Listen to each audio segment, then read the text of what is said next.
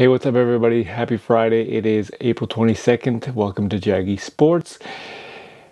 Last night was the collapse of the Minnesota Timberwolves. The Memphis Grizzlies went on a 21-0 run, and Finch, the head coach of the Minnesota Timberwolves, did not call the timeout. Went 21 points without a single timeout call. And you could just tell that not an experienced coach. It was a damn shame that he didn't call it. Suffered one of the biggest comebacks in the playoff history, and basically, how much is this to blame on Karl Anthony Towns? I was watching espn First Take this morning, and basically Kendrick Perkins called him a fluffy Pomeranian dog.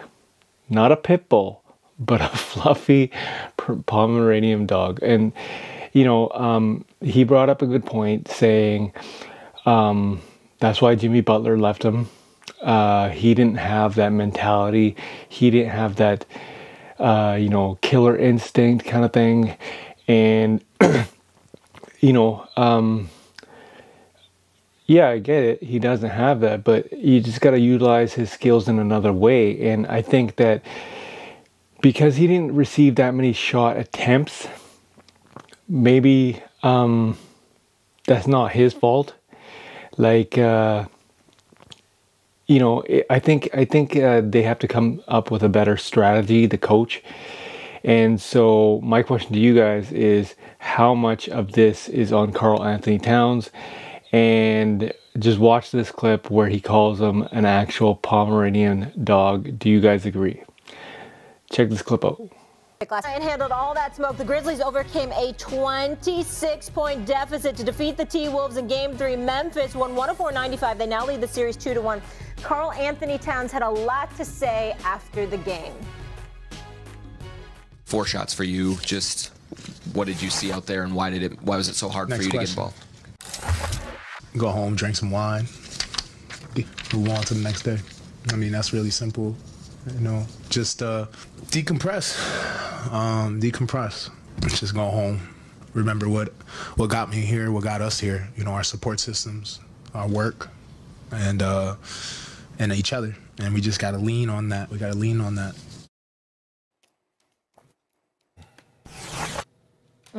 There's that. Big Perk, I was watching the post game, and Charles Barkley was livid and just saying how it was dumb basketball by Minnesota there. How much of Game 3 and this collapse is particularly on Karl Anthony Towns, though? It's really not. I think when we look at Karl Anthony Towns and we look at his stat line, he is a big man, right? He is a big man that you basically, not saying that he can't push the ball or handle the ball and push it up the floor, but I just think Stephen A., he's a guy that you actually got to get him the ball to his spots. And I think the pressure that the Memphis Grizzlies put on the backcourt and the guards of the Minnesota Timberwolves stopped that. Now, make no mistake about it, Karl Anthony Towns supposed to be that dude. Karl Anthony Towns supposed to have this type of, some type of dog in him. Yeah. But we keep asking Karl Anthony Towns when is he going to bring out, or when is he going to come out and be that killer that we all want him to be? And it's just not him. And I think we give him unfair criticism trying to make him be someone that he's not. Again, like I said earlier in the show, this is not his team anymore. When I think about the Minnesota Timberwolves, I think about Anthony Edwards. When I think about the leader of the Minnesota Timberwolves, I think about Anthony Edwards. I know Anthony Edwards is going to go out there and compete.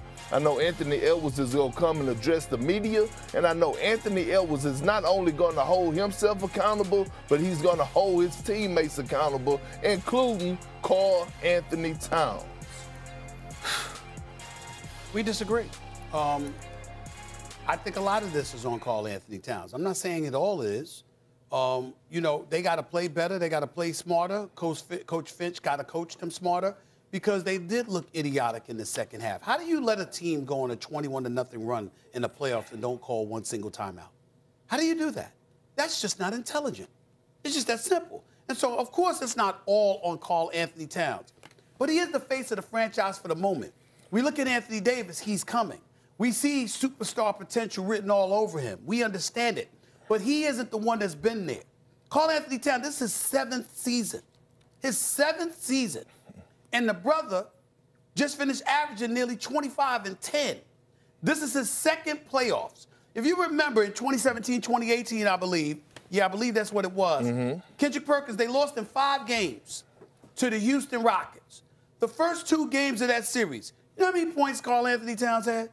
He had 8 points and 5 points. Now, I understand Jimmy Butler was there and all of that other stuff. Andrew Wiggins as well at the time. 8 points and 5 points. It's unacceptable. He comes into the playoff game. He scores 11 points. He fouls out. You've listened to him be mic'd up. He talks a lot of smack now.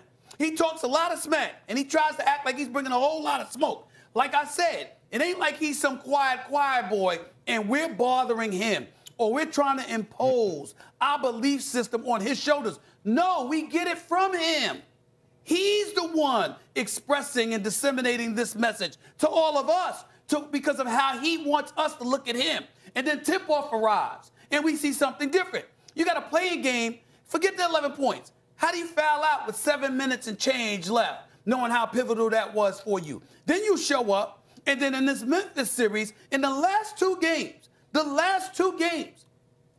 Karl Anthony Towns has attempted 11 shots. Attempted. Last night, 4. In 2 of the 3 games in the playoffs, or 2 of the 4 games of playing, and then these 3 games, this man had more turnovers than shot attempts. And then when you're asked the question, next question. What the hell's wrong with you? I mean, come on. That's all I'm saying. Of course, he has a lot of culpability. That's all I'm saying. No. And I'm not disagreeing with you. The reason that I'm so calm is because of the fact that you brought up about his first go-around in the postseason.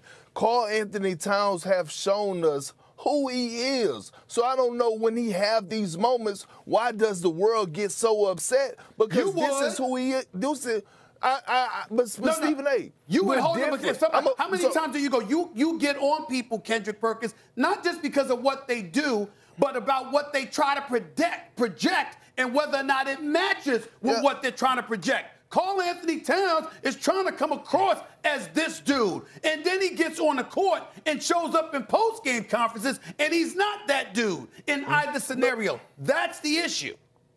But Stephen A., it's a difference though. If I knew that Karl Anthony Towns was a Rottweiler, then I would attack him differently. But I know he's nothing but a fluffy Pomeranian. And see, what you have to realize is I'm going to pull a U. I'm going to pull a U on you. When I first came into this media game, I blew Stephen A. up. I learned a lot from him, and he told me, every show is different. Every person that you go on the show with is different. So expect different personalities, and you have to learn how to adjust. Did you not tell me that? Right? So I took that, and that's the same way that I'm looking at Karl Anthony Towns at the moment. You don't think he makes me upset for a guy that's 7 foot and not imposing his will and his skill as he is, the talent that he has, but don't have that mindset to go out there and be a Joel Embiid type player, putting up big numbers because he has the capability. But at the end of the day, over the last 7 years, Jimmy Butler warned us, this is who Karl Anthony Towns is. So when he do it, I'm like, hey, man, this is who he is. He's shown me this so many times. He has the ability. And we're not looking at him and saying you should be dunking on people or you should be scoring 20 points a night in the post. What we're talking about is an overall level of production that mirrors what you tell us you are. And what I'm saying is if you're going to be all emboldened and boisterous about what you are, all right, then I'm going to be emboldened and boisterous about what you show us. whatever that may be. I agree. If you showing up and you backing up everything that you say, I'm cool with you. If you fail to back it up, but it's because you struggled, I understand you struggled. But when you are having more turnovers than shot attempts, you are absent. You are MIA. You are completely missing in action. And then to show up at a press conference, and to talk about next question. Let me say this to all of these athletes out there. You know, when you're a high-end producer, you get to do that. When you come up smaller than Mini-Me, you don't. Yeah. And you cannot show up at a press conference talking about next question. Straight Who the up. hell you think you are? Yeah. Straight up. I think there are moments in my career where I thank the good Lord I wasn't in attendance. Because let me tell you something right now. If I was in that room last night and Karl Anthony Towns said next question, I'd have been like, what you mean next question? Hold up. And I don't give a damn who asked the question. I'll be like, what you mean next question? Yeah. That's a legitimate question that reporter asked. Yeah. You have 4 shot attempts. Yeah, after a Pomeranian performance. Explain that. Yeah. Explain that. Molly, I mean, there's no way he would have got away with that. Big Perk, talk to me. Molly, Stephen, you know the problem that I have with these athletes. They could approach some media person, media woman, or a man that's answering a question and they ready to get all bold and tough. Well, keep that same energy when you on the floor.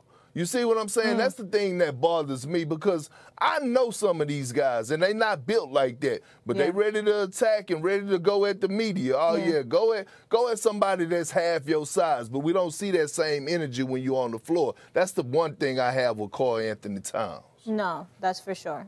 Big Perk, I just want you to know one thing. I might look like a Bichon Frise, but I'm really a pit bull. Still to come, Villanova's Jay Wright speaks about...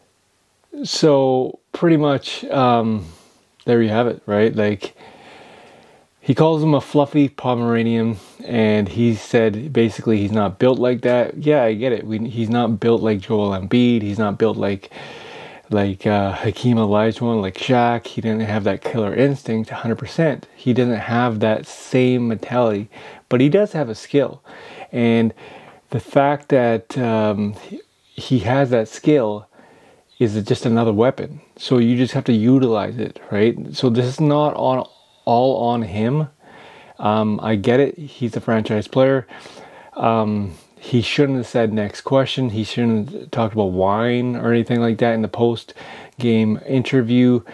But it is what it is. I just think that the next game, Game 4 in Minnesota, Finch has to come up with a better strategy, because, you know, I think they said in the last 2 games he had 11 shot attempts. That's just unheard of for a franchise player. You cannot have that low percentage of shots made or attempted. And again, that's not all on him. As far as a fluffy Pomeranian dog, I'm not gonna go there. You know, maybe other people think differently. I'm not going to call a person fluffy Pomeranian dog. I thought it was funny, but at the end of the day, it's kind of like he is a very skilled player, and, you know, again, Finch just has to come up with a better strategy. That's all. Do you guys agree? I'll ask you this question. How much of that loss and Game 2 loss is on Karl Anthony Towns? You know, 11 shot attempts, 8 points, I think, or something like that last night. I can't remember how many the other night. I think it was 8 again. Yeah, that's unheard of. So this is not all on him.